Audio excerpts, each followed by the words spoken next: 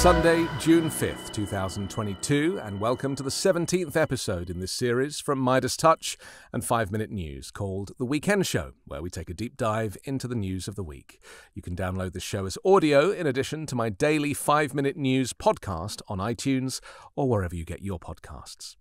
Joining me today is epidemiologist, health economist, and founder of the World Health Network, Eric Feigl-Ding. Eric, hi. Welcome to the show. Thank you.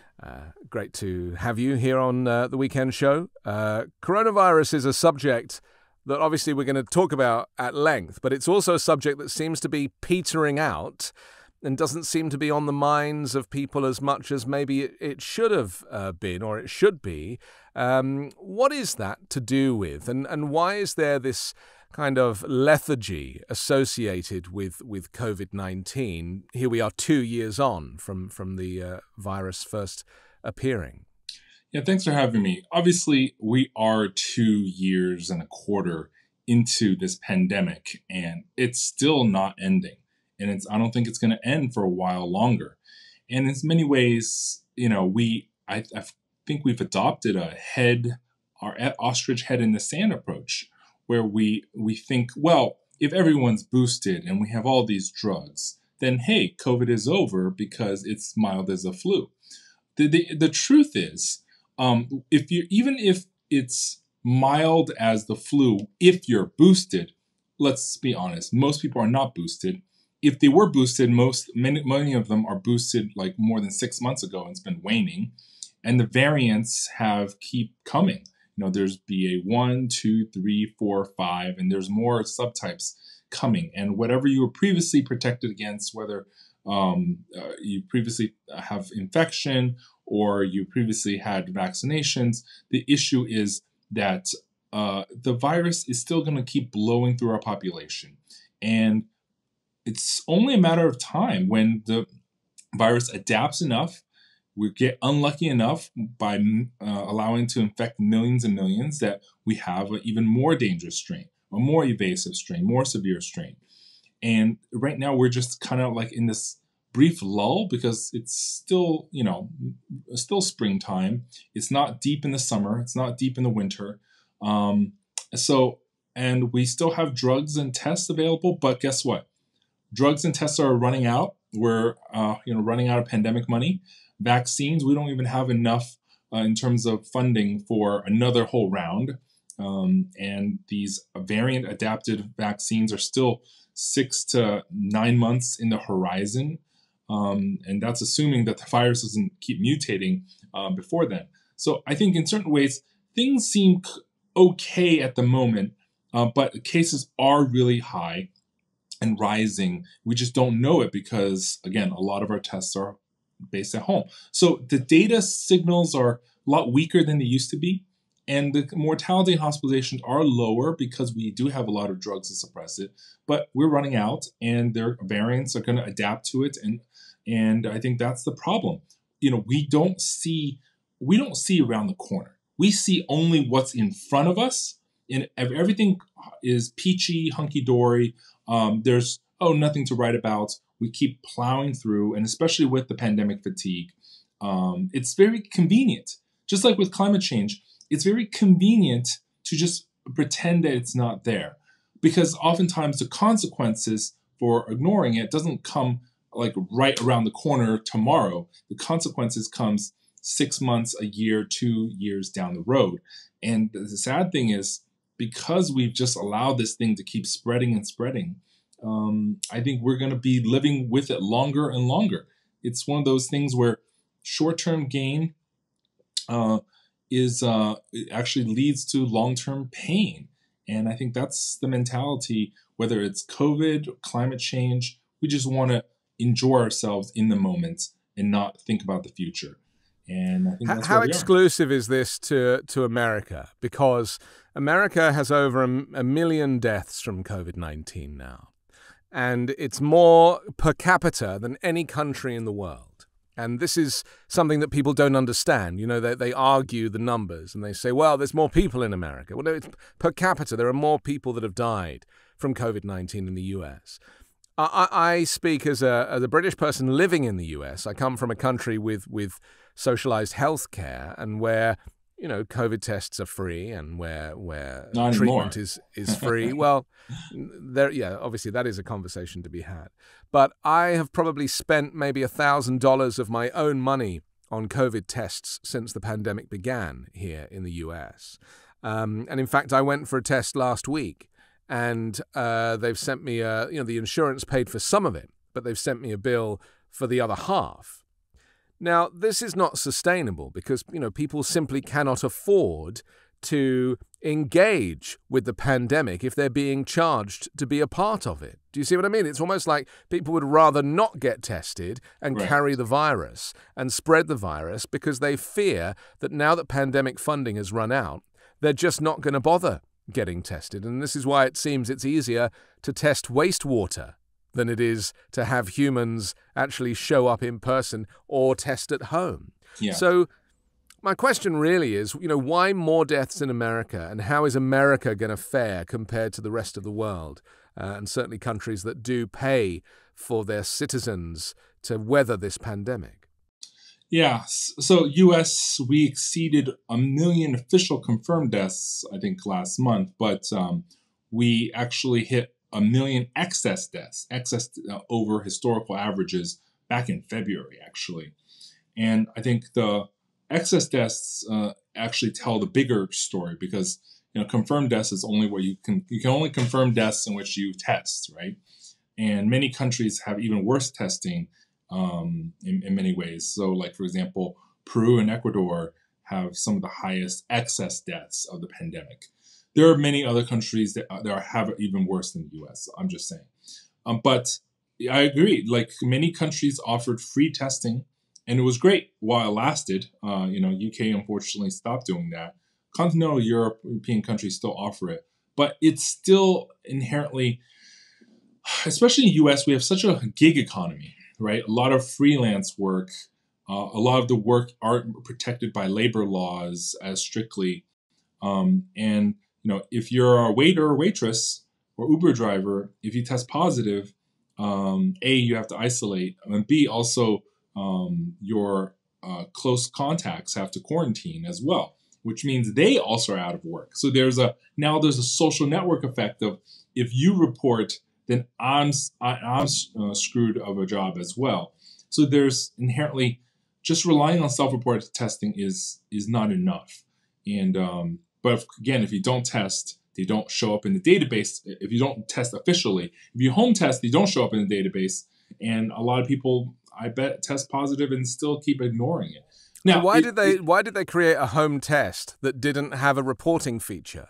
I mean, that just seems so naive to me, that all these people supposedly are testing at home. Biden's sending out home tests, and yet there's no. I wanted to download an app, and I wanted to be able to take a photograph of the test, and that would ping it up to the server, and then you could gather data. I mean, surely in return for giving free tests, gathering data would have been like, data mining. I mean, that everywhere else they does should it. do that.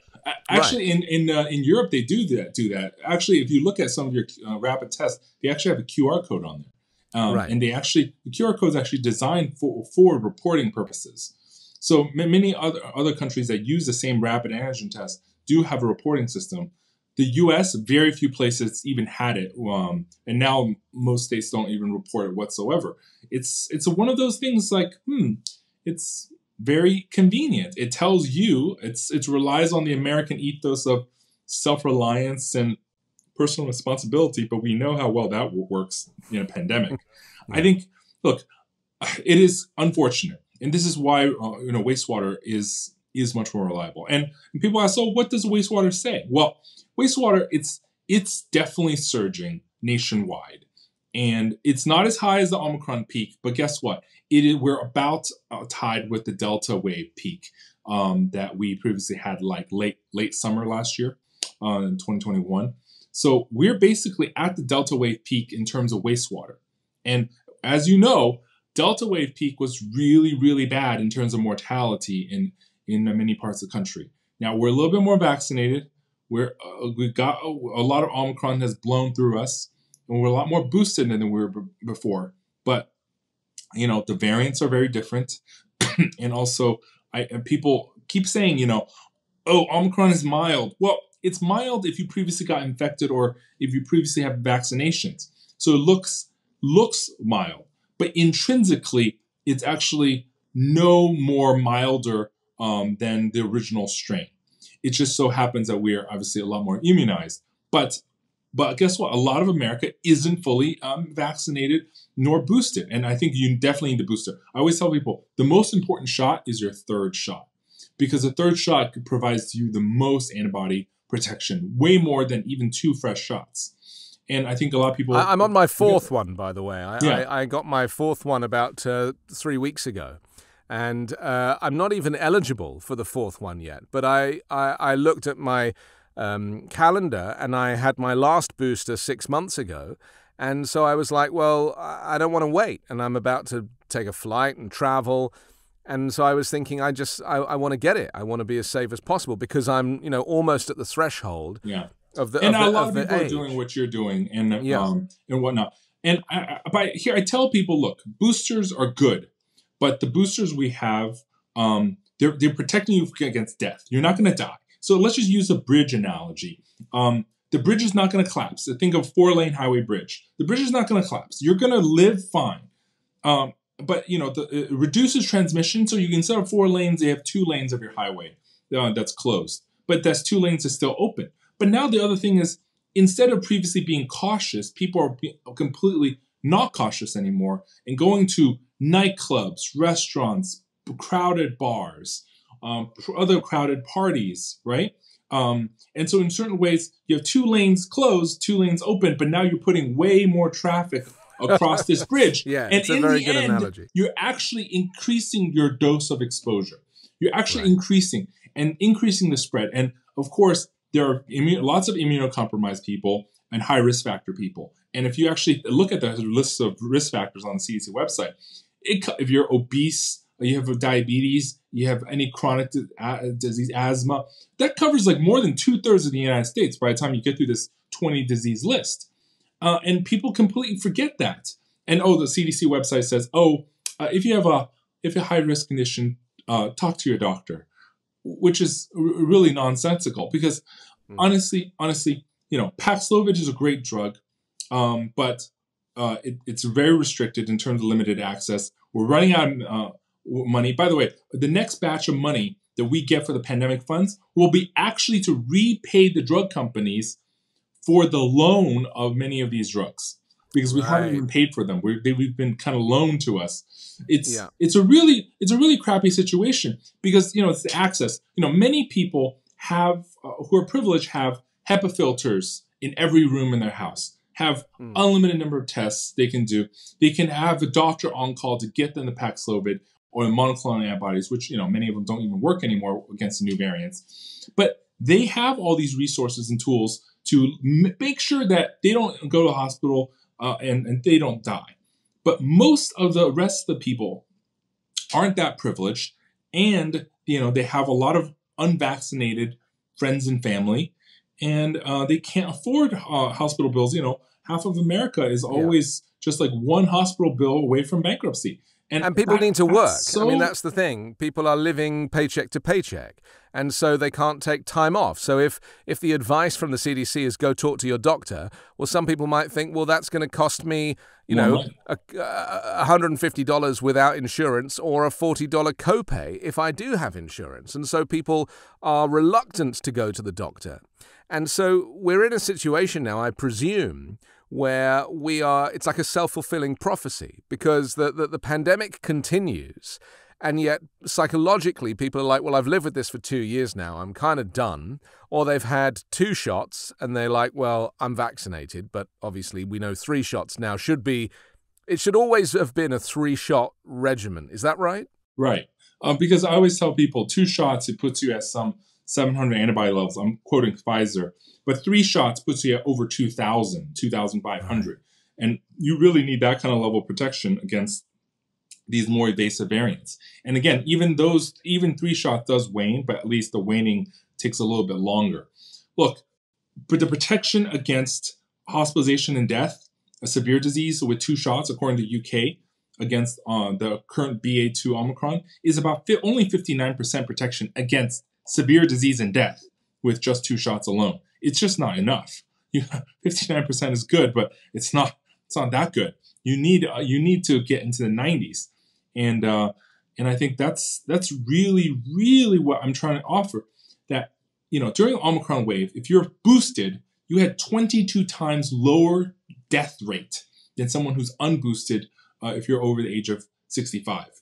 America, we never had a booster rollout, at least in the UK, with some of the, complete lack of mitigation now. At least before, in the winter, they had a comprehensive nationwide NHS booster rollout program. We never had that. We still were kind of like, oh, just try to get boosted, but we never actually required it. But there is no healthcare system in America. I mean, it's a complete ragtag, right. A patchwork of, but even the government didn't even have consistent messaging. They didn't redefine fully vaccinated as 3 shots like Israel did. They're like, you're not fully vaxxed until you're 3-shot vaxxed. Like, they should put it down on like a logo, on songs, on commercials, repeated it over and over. Right. But America, we just didn't do that, and we're paying the price for it. Our death numbers, our hospitalization numbers, and our children.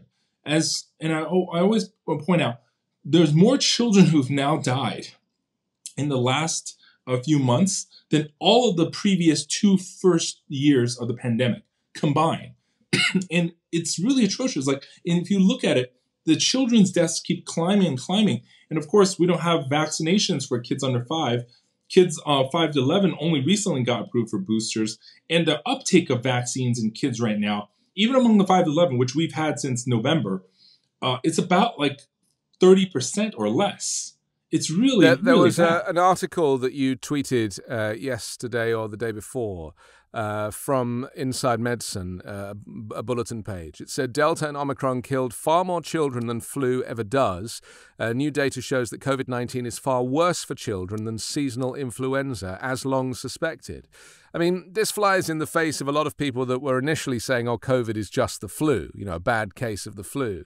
And that was tragically, I mean, COVID was weaponized politically, wasn't it? It was, referred to as a Democrat hoax and all sorts of things that basically meant that from the very beginning, there was a difference between those that sat in the right-wing team versus the center and left team, in terms of a pandemic that doesn't see politics, a pandemic that doesn't see borders or territory.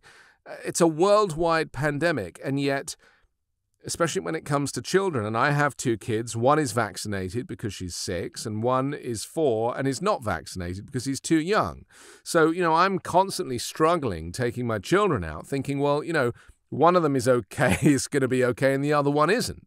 And the little one wants to wear a mask least. So there's a lot at play here, isn't it? We are not a compliant society. That's the first thing. America is about freedom and doing your own thing and not being told. Compared to China, of course, when we look at China and Wuhan, where the virus originated, not confirmed, but could have originated. Some are saying Italy, of course, because that's where there was a lot of virus initially. So it could have already been in Europe long before they even realized. But the point is that China and the society in China, people are much more compliant. Their lockdown was so stringent across the whole country, and they managed to contain the virus. We didn't do that here in the United States. We basically did our best. Each state handled it differently.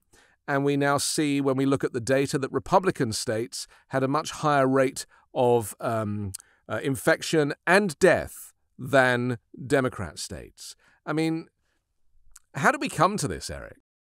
It's incredibly sad how politically weaponized COVID, whether it's real or not, whether it's just the flu or not, whether you need a mask or not, whether you should vaccinate or not. Every step of the way, there was political actors who tried to use the crisis for political gain instead of stopping and thinking, hey, maybe it's in our common shared interest to stop this pandemic and prevent infections and deaths in not only our elderly, but our young people and working class. Because again, it's not just kids who you can say the risk is low, especially in the first 2 years, but also, kids have parents, and we've orphaned, and that's the official term, orphaned, in terms of kids who lose caregivers, thousands and tens of thousands, hundred thousands of kids because they lost parents, whether it's a parent, grandparent, other caregiver.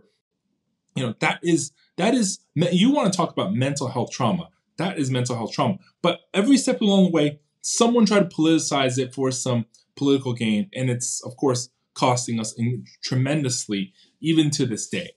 And it's still heavily politicized. And right now, vaccination rates, booster rates are all incredibly, incredibly low in a lot of, counties and states that are voted heavily red for Republicans. Now, at the end of the day, I tell people, do not have Schadenfreude. Oh, those people deserve it. They do not deserve it, because in every community, you have people of all spectrums of beliefs. And again, COVID mitigation should not follow what religious background you are or what political background you are. There are innocent people, and children, of course, are innocent most of all. And today, the hospitalization rates of children, especially during the Delta wave and Omicron wave in the latter half of last year and over the winter, has just been incredible. And they do not deserve it. So the fact that it's politicized, it's unfortunate. I don't know how to rewind time. If I could rewind time, I would. We would be able to do many things differently, of course. In hindsight, it's 2020. But going forward, this thing is not over. You cannot pretend it's over.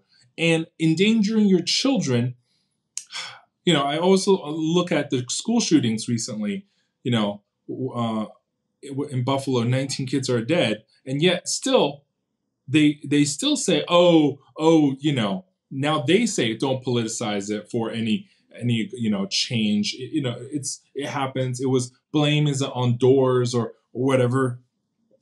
They try to dismiss it and downplay it again and again. And I tell people, look, we need to transcend and really focus on what we can actually do to protect our kids and transcend this issue. And in many ways, vaccines are good. Vaccines need to come sooner.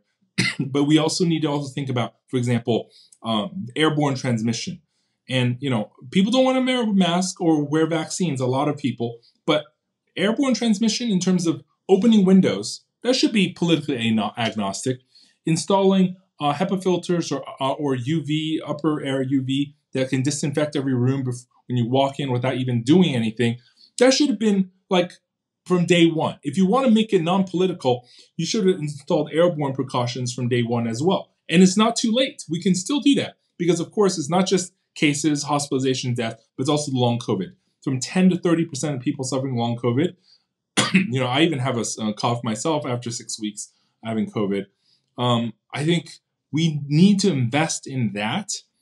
And again, look around the corner, not just what's in front of you. Because springtime is always the lowest rates of COVID because the weather is great. You don't need to congregate inside or for the heat or the air conditioning. But this is literally a lull between the storm, between the waves. But people aren't going to do anything, Eric, are they? I mean, let's talk in brass tacks here. People are done with this, and they honestly feel like it was something that they joined in with for the first few months. I mean, Donald Trump only joined in with this for the first 3 months. You may remember, because there was an election the year of the pandemic starting, and in his mind he was like, I need to focus on electioneering. And so he really only gave, in terms of himself showing up for briefings and taking an interest in it, was 3 months. And then it got handed over to Fauci and his team. And I fear that this lethargy, when we see it coming from the top, I mean, even the media, and it's fine for us to be very critical of the media on this show, but they've given up too. I mean, they know that COVID is not going to sell advertising now. The White House Correspondents' Dinner. They're done with it. The epidemic, yeah. I found it interesting that Trevor Noah, when he was presenting the White House Correspondents' Dinner, he says, "Did you guys not learn anything about the Gridiron Dinner? No. And, there was actually quite an outbreak at the White House Correspondents' Dinner, but Right. it's not reported because White House Correspondents' Dinner is the Journalism Industry Trade Association dinner. Yeah.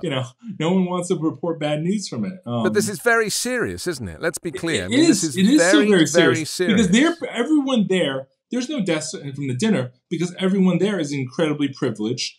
That's why they're there. But the everyday Americans who, for example, airline cancellations. There were 7,000 flights canceled this past weekend alone worldwide. Now, obviously, air traffic control and other things, they're influenced. But the airlines even admit, Delta even admits that, we've had staffing issues due to COVID and causing absences.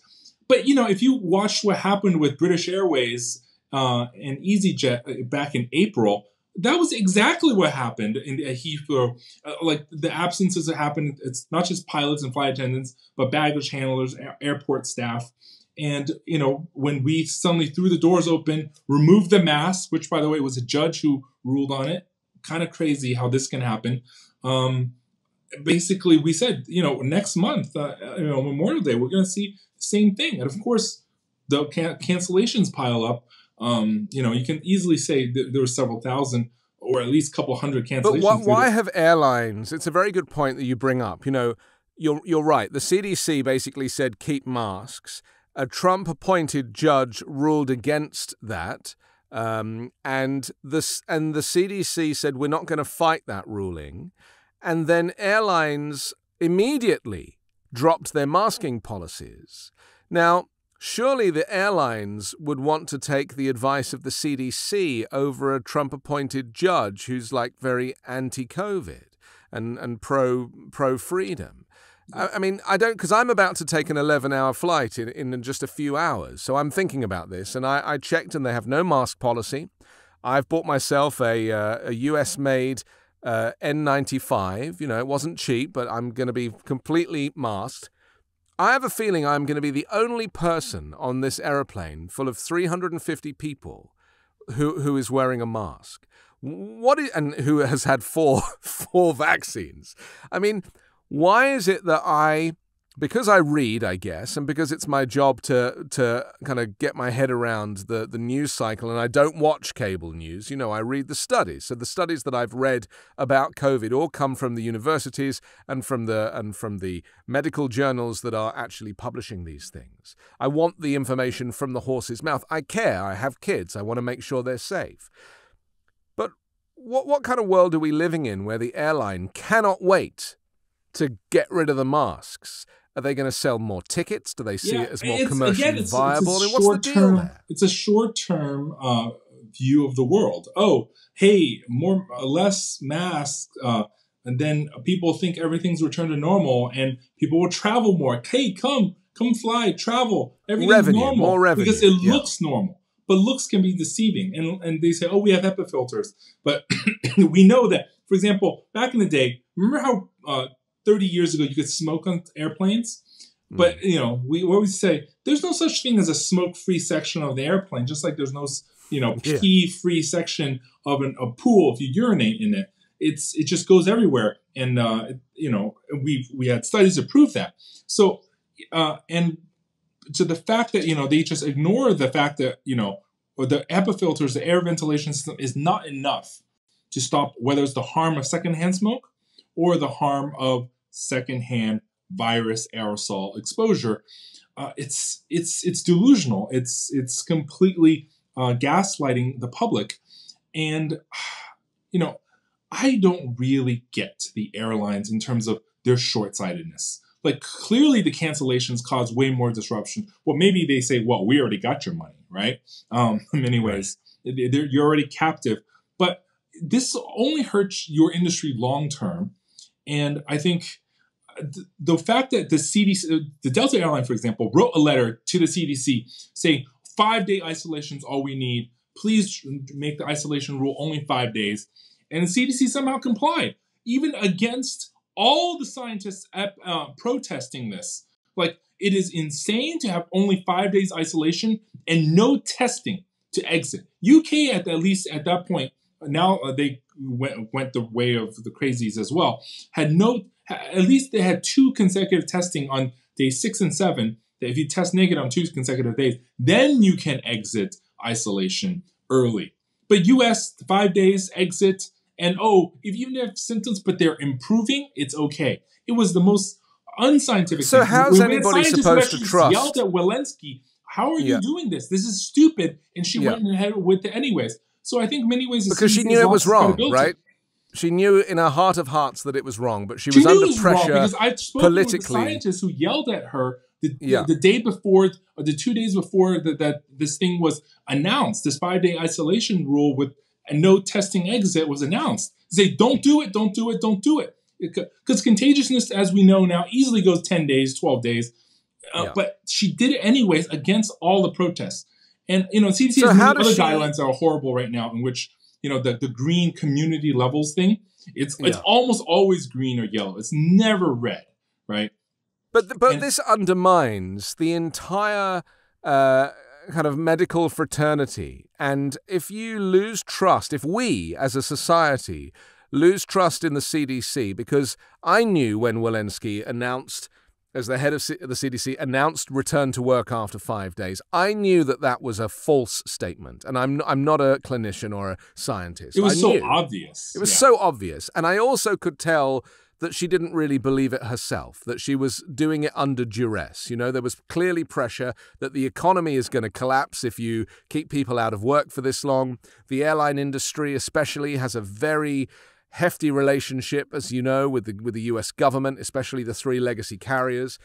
And so we end up in a situation where people who realize this, or even people who don't realize this, are like, well, the CDC rules are irrelevant. It's just guidelines. And I guess we're living in a society where the CDC can't mandate anything. Vaccines were never mandated in America. They were recommended. They were only mandated for people who worked for the federal government or for certain schools. States. We mandated it for schools. Right. Although we had a very loosey-goosey, conscientious objective. But even that was controversial. So my question is, how do we continue with future pandemics? And there will be more, and if this one ever ends, I doubt it will.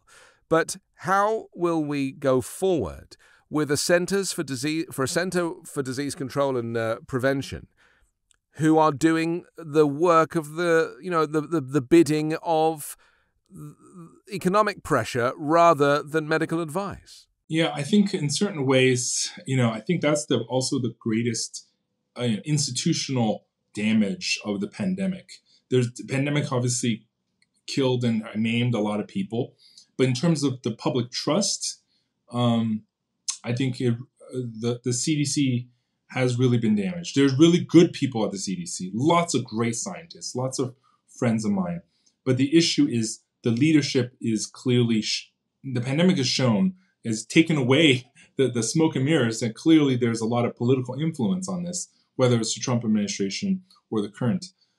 I think that's the hardest to restore. And I think in certain ways, I hope the CDC audit shows that's currently finishing up soon, that it has a lot of things it needs to solve. I think it needs to clean house from the top. And I think it should be in many ways even more, politically independent in many ways. Kind of like the FBI is politically independent. But we thought these organizations were independent. We were led to believe that they were independent. That's the whole point of having these departments run by scientists and not politicians, right? And so what is Rochelle Walensky? I mean, is she a scientist? Is she an epidemiologist? She's a scientist. She's a professor of infectious disease at Harvard for many years. I think the word was that she was selected because she was one of Fauci's top choices and one of Fauci's long-term friends. And they wanted someone who they could previously work with. But I don't think she has a lot of political experience. She has no political experience. And in many ways, have the know-how how to fight back against political pressure. Because political pressure is not something that most scientists are used to. Most scientists do their science and then, publish, do one interview about the results study, and then move on to other grants and things. Yeah.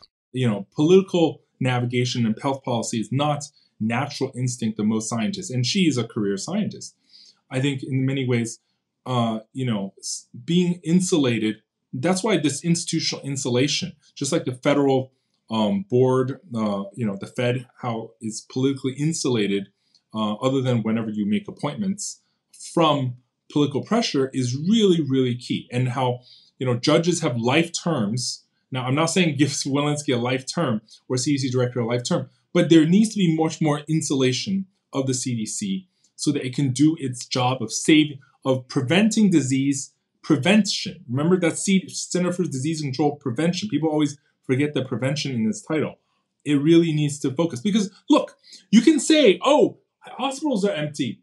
We don't need to wear a helmet today. Hospital's empty. You don't need to buckle seatbelt. Hospitals are empty. Oh, you can drink and drive because, we have hospital beds available. No, that is not public health in any way, shape, or form. And we don't say it for any other disease or any other prevention modality. But somehow we use it as our community levels. Oh, hospitals are empty right now. You don't need to wear a mask. We don't need to take mitigation measures. That's bananas. Well, that came from the earliest part of the pandemic, didn't it? When there was this fear. This is when they were building field hospitals in parking lots. Do you remember? I mean, there was a fear like, we don't know what this is. We're treating it like pneumonia. And that was actually not the way to treat COVID when it first happened. They didn't really realize that, did they? It was like, putting people on ventilators arguably was not the right way to go. But I fear that there is a lot left over from that. And I think that we're in a situation now where they have learned how to treat it. And maybe this is something that we should talk about. The fact that a pandemic that is brand new, as in like a virus that is brand new, even scientists don't know what it is, and they don't know how to treat it, and they need time to study it and to research it. And that's why when initially Anthony Fauci said you don't need to wear a mask, and then the right-wing media used that against him when they then said you do have to wear a mask, he was going on the information that was available to him at the time, right? And the whole point of a pandemic is it ebbs and flows, but B, knowledge grows over time as more testing is done, I presume. So why is it the case that we are in a situation now where we've had so much ebb and flow, and we've had spikes and then it returns back again, and then we've had new variants? It's almost like there's so much noise that this is part of the reason why people are not able to subscribe to the recommendations. And this is probably part of the reason why I have a right-wing landlord who's a Trump supporter, and he refuses to get vaccinated, and he thinks Dr. Fauci should be in prison. He thinks this is all Fauci's fault. And I try not to argue with him about it because I really like my apartment. But I recognize that there are an increasing number of people, not quite half the country, but maybe let's say a third of the country for argument's sake, that have a completely different narrative about this pandemic than you or I do. They think that Fauci has been injecting people with this, some kind of potion that's going to make them vote Democrat. They think that he is the Antichrist, and they, honestly think the whole thing is a hoax to kind of keep control of the population. We are talking in a very measured and respectful and scientific way. But my landlord sent me an article, and I'll actually quote it because he forwards me articles all the time. He sent it from a website I won't even mention because one of these dark web places. And the headline was, Dr. Robert Malone warns parents not to have their children injected with the COVID vaccine, right? He sent me that. And I said to him, why are you sending me this? And he said, because you have kids. And I wrote back and I said, well, Dr. Robert Malone is a quack. He's not a real doctor. If you look him up, he is literally a lunatic. And there is so much evidence out there to suggest that people like him, also Robert Kennedy, of the Kennedy family, wrote a book and tried to sell books. And so there is a whole movement. I had a friend who was a former nurse, also a Democrat, who was like, I'm not going to get boosted. I've read the Robert Kennedy book, and he's a Democrat.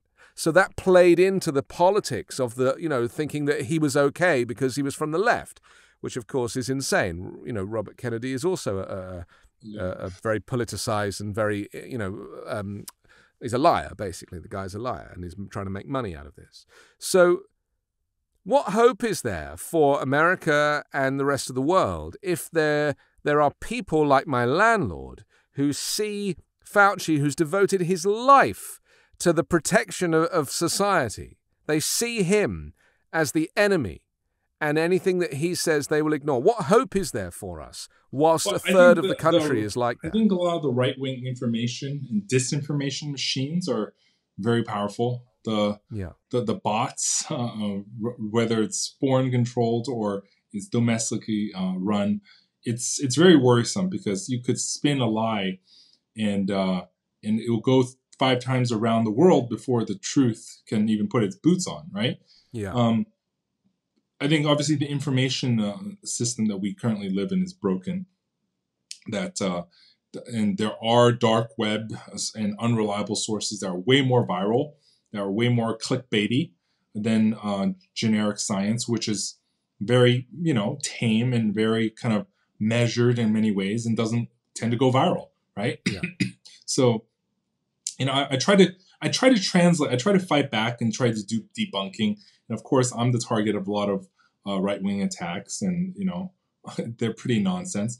But I think I always tell people, look, before the pandemic, I used to do a lot of cancer prevention work and a lot of online cancer prevention. And of course, people have accused me of, oh, you scientists, you have the cure to cancer. You're just milking it for the grant money and the big money. Like, wait, most scientists are living hand to mouth. It's not a rich field of millionaires. But think about this. If I'll point, for example, Steve Jobs. Steve Jobs is a billionaire, and he's famous, and he has networked, and when he suffered his pancreatic cancer, he could have hired, paid anything in this world to get treatments to save himself, as the CEO of Apple Computers, right? But he didn't. And he still died. He died also because he took alternative treatments instead of listening to doctors. He had a holistic approach to his end of life. I said, look, he's not political in many ways. He avoided politics his entire life, and he's a billionaire, and he still died. And in many ways, science and a lot of biology and like a lot of this stuff, it transcends what politics. You can believe what you want. But at the end of the day, if even a billionaire like Steve Jobs, couldn't find a cure or paid someone to get him the secret cure, there is no secret cure. There is no conspiracy. And that argument obviously worked better in the pre-pandemic days, and the pandemic politics is so much messier. But I think we have to solve the information sphere and stop politicizing this, even though it's, in politics, as you say, never let a good crisis go to waste. That's actually the motto in a lot of politics to get policy things done. And Donald Trump could have used this to actually win the election. He could have been so on the case. He could have actually leaned into it, and he would have actually been quite successful. But he didn't. He tried to play the downplaying thing, and he doubled down on it, even after he knew. It's one person. They came in and I remember all of that. And it made me very sad because I knew it was untrue. And I had friends in Europe who knew that this thing was easy getting to believe falsehoods because they're convenient. Remember the movie Inconvenient Truth? Remember, and even if it's not just with climate change or anything, it is so convenient to believe that it's all a big overblown thing. Just keep living your life. There's no crisis. Just stop listening to those, liberals who are trying to tell you that the sky is falling about climate change. Well, it's like the Netflix show Don't Look Up, right? Which is basically played into exactly this theory that people are just so selfish fundamentally. And there is no concept of collective responsibility now. It really is every man for himself.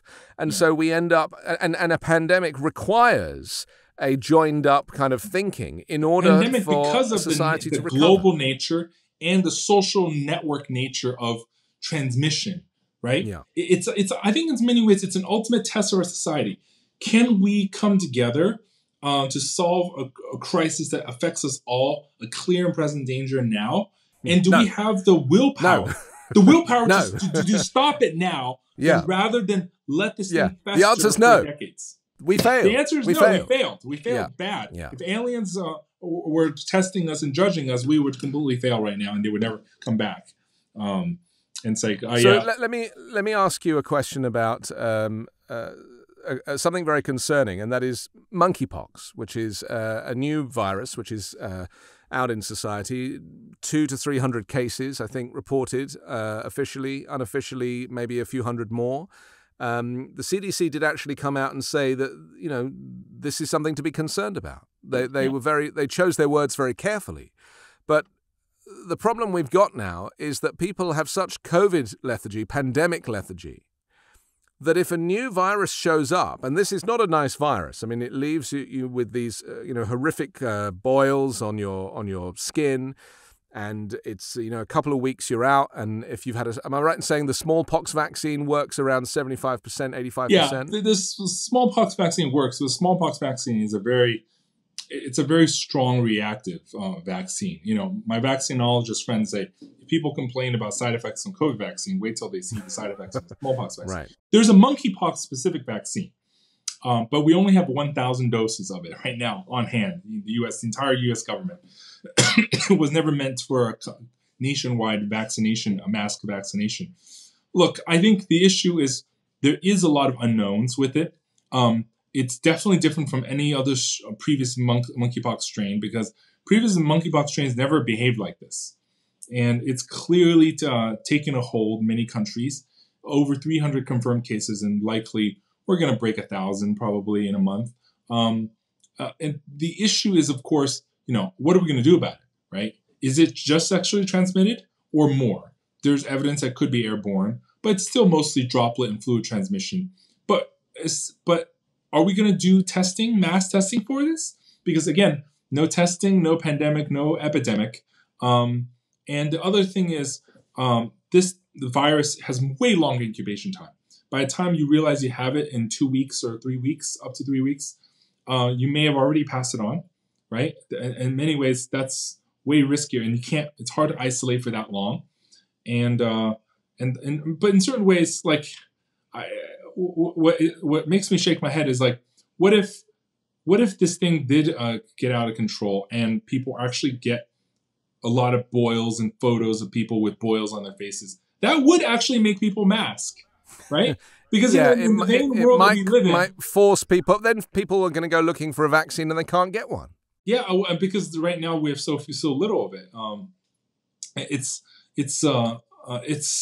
We're obviously, we can ramp it up, but that'll take a couple months. But in the meantime, we're in this little gray zone, this fog of war, like we were in January and February, when people called me a fear-mongering alarmist, as if it's a bad word, today. But back then, it was the dirtiest thing you can call someone. I think right now there is some concern. And again, it's not just monkeypox. We also have the pediatric hepatitis phenomenon, which many of us do actually think is COVID related. And that's still also going on. There are many. So let's just explain what this is, because I just had my daughter vaccinated for Hep A and Hep B. She'd missed out on these vaccines because of the pandemic got in the way. So it's not hepatitis related. It's a unexplained, basically an acute type of hepatitis, not due to any hepatitis virus. Right. They've ruled out hepatitis virus, but this acute liver failure. We have it's 80-90% of these kids who are hospitalized, and it's not the vaccine causing it, because most of these kids are under the age of 5 and vaccine not even eligible. But there was a report a couple of days ago that suggested that they're now looking into strawberries, organic strawberries, that could be the cause of this. I don't know if you read that were sold in Trader Joe's and other places. Is that true? The issue is, just like the monkeypox, this is a multi-country epidemic. Whether it's UK, US, Canada, Asian countries. We're seeing it in Asian countries. We're seeing it worldwide. So a lot of people early on said, "Oh, maybe it's foodborne kind of thing." Well, if it's foodborne, it shouldn't affect that many countries all at once, right? Right. Monkeypox, if it was just uniquely due to some one, super spreading event, it wouldn't be like affecting all these countries all at once. And by the way, like in terms of all of the worldwide cases, over 300 cases that WHO has acknowledged, vast majority of them are community transmission. So they weren't linked to some single, super spreading event that could have explained it. It's not, some countries say, oh, we had some sort of festival. No, the vast majority of cases are not due to that single festival. And similarly with hepatitis, it's in so many countries but all at once. There is a common denominator, isn't there? And the common denominator, you could argue, is climate change. Because climate change is the one thing that affects the whole planet. It's not something we've experienced before in our lifetime, certainly not in the last few hundred years. Yeah, I think climate change, and there are studies, animals, encroachment right, there are of studies linking these things together. So are we likely to see more viruses, more pandemics? I mean, the study, I've referenced it 3 times now on this show in various episodes, from Georgetown University Medical Center, who did a study that said as the Earth's climate continues to warm, researchers predict wild animals will be forced to relocate their habitats, likely to regions with large human populations, dramatically increasing the risk of a viral jump from humans that could lead to the next pandemic. So they're basically saying, and the headline of their article is that the climate change could spark the next pandemic. Is that what we're looking at here? Because, I can't think, I'm not a scientist, but I cannot think of anything else that is affecting every country of the world other than climate change. Yeah. And also COVID right now weakening people's immunities, because there's a lot of argument that COVID has stricken so many people with long COVID that has made a lot of them immunocompromised. And so climate change, I think, is a big long-term factor here, because the encroachment of people on their habitats causes animals to evolve to be more, human-friendly, more, obviously much more animal droppings that interact with our environment, and more likely we pick them up. And I think obviously, the removal of their habitats will just cause this. It's a long-term bleed, right? Climate change has so many different dimensions. It is literally causing spillovers into everything, just like COVID is causing spillovers into so many facets of our lives. But if we just acted early, it wouldn't have gotten so widespread and problematic. But we don't have the long-term, vision or the leadership to act in a collective interest. We always act in our local interest, whether local is our own country or own state or our own neighborhood, our own family. And, until we have a society where we say, hey, maybe it's better for planet Earth, the only planet that we can live right now, to actually stop all these calamities, stop all these hurricanes from destroying our cities and coastlines and flooding so many other countries so that and coastlines that they're unlivable. Maybe we should, actually take a stronger measure and have better collective global governance. Because right now, the issue is nobody wants to do global governance. The UN is a very weak institution in terms of what it can do collectively.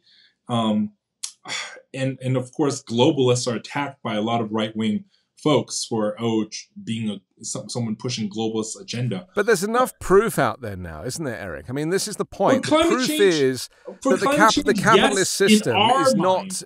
It's not compatible, is it? But not in their minds, because in terms of their, echo chamber, everything's a hoax. All the liberals, what they push out about climate change, about science, it's a hoax, and it's a hoax until someone dies, and even then they'll say it's a hoax. But a million people have died, and they're still saying it's a hoax. And 19 kids have died of gun violence, and they still say it's not guns. So and they say it's violent video games, but people worldwide play American video games. They don't die of gun violence. People, it's a violent music. People around the world listen to American music. They don't die, and people have doors that are unlocked in their schools all the time. They don't have mass shootings. People have mental health problems in every country. They don't have mass shootings, right? Like they have a lot of the problems that we have, that a lot of these, gun deniers, basically these, pro NRA people deny, is commonplace everywhere. But whether it's church attendance, Americans don't go to church enough. Well, church attendance in Europe is even lower. They don't have more gun violence. It's a level of indoctrination that is not compatible with a modern society. And whether you're using the church and God as your director, the direction that you choose to follow, your interpretation of your Bible, or whether it's just this deep-rooted Second Amendment right, I agree with you. It is incompatible with modern society. And modern society, unfortunately, is one where stuff goes badly wrong. And, personal responsibility is not enough. We need collective responsibility. And when it goes badly wrong, it goes badly wrong oftentimes everywhere, especially in something like a pandemic. And a lot of people who've died of COVID have said on their deathbed, and this has been widely reported, I wish I'd have taken the vaccine. Yeah.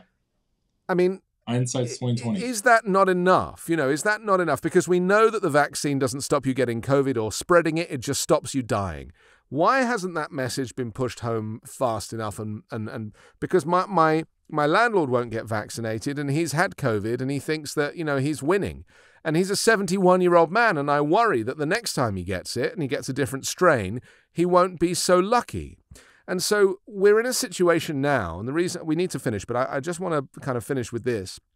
You're probably aware of United Health. They're the largest healthcare provider, insurer, in the US. Their profits eclipsed $4 billion in the fourth quarter last year, thanks to a strong performance in the company's health insurance business led by Medicare growth, it said. Their revenue rose 12%, $73.7 billion in the quarter, compared to $65 billion the year before. These numbers are insane, right? Think of it, $73 billion. I mean, that is an insane amount of money. A pandemic in America has been very, very profitable for these healthcare organizations. They've doubled and tripled and quadrupled their revenue and their profit in the last 2 to 3 years, because people they don't have a choice. People are dying of COVID, and they're not getting vaccinated. Where are we at now? In a country that is a capitalist system that is allowing these companies to make huge profits, and yet no one speaks about it. I mean, United Health is still making a fortune. Even if I go to my doctor and I go for a COVID test, even when it was free, if the doctor came in because I said I had symptoms, the doctor just came in and said, "Are you okay?" And I said, "Yeah, I'm fine." And the doctor left again. They were in the room for 1 minute. I saw on the receipt that it said I was charged $350 for the doctor attending, and the vaccine, the COVID test was $200, and that all got paid for by the insurance company. But the doctor attending, they knew to send the doctor attending in just to check I was okay, because they knew they were going to be able to charge $350 extra for that. The commercialization of a pandemic is what's going to end the human race, or certainly, bring civilization to its knees. I've dwelled on this a lot as an epidemiologist and health economist, because in many ways, health is one of those things. It's a need, not a want. And so when you need something, you will pay almost anything. I tell people, if you had a mother, sister, daughter, or other, close relative who has cancer and they need chemotherapy to live, you would pay any price. You would pay everything that you own, all your savings, mortgage your house, sell your property to save their life, because you love them and it's a need for a chemotherapy for them to live. And in many ways, healthcare in general is a microcosm of that. Not every case is a cancer and chemotherapy situation, but it is definitely one of those things where companies charge $100,000 for hepatitis C treatment, for one course of hepatitis C treatment. They could charge anything they want, and you will pay it. they will charge you $50 for one Tylenol capsule, and you will pay it. And of course, there's lots of other kickback schemes. We're not even talking about big pharma, profiteering off of insulin. But it's one of those things which this is where socialized medicine, societal collective medicine is really key. And I really hope that UK keeps its public healthcare system, and the US will adopt as much of the public health mentality. Because in many ways, if we actually funded prevention, it would actually put a lot of these healthcare disease profiteering out of business. Because it's the disease profiteering that's actually causing a lot of healthcare burden. If an ounce of prevention is worth a pound of cure, but you don't make money off of the ounce of prevention. You make boatloads of money off of the pound of cure and treatments. And I think right now we have, this over medicalization. Doctors treat people for the most part after they're sick. Public health, we prevent the sickness in the first place.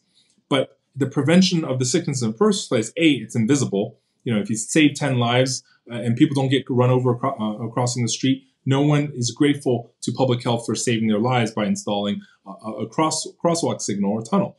But for disease, in many ways, it's easy to profit, and people need healthcare on the back end to live. And when there's a need instead of a want, an iPhone you can pass up, but or big screen TV you can pass up. But when there's a need, you'll pay up the wazoo for it.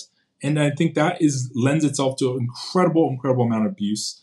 And I think that's the greatest next challenge of public health medicine in our society. And arguably, and finally, that's probably why there's over 1 million deaths in America. Okay, thank you very much, Eric Feigl-Ding. Appreciate you for sharing your expertise on the show. Don't forget to subscribe to The Weekend Show on YouTube or as an audio podcast, and also the 5-Minute News Daily Podcast, which drops every morning so you can listen while you make your morning coffee. And leave an iTunes review, but only if you liked it. I'm Anthony Davis. Join me next Sunday morning with a brand new special guest and 3 more factual news stories to discuss on the 5-Minute News Weekend Show with Midas Touch.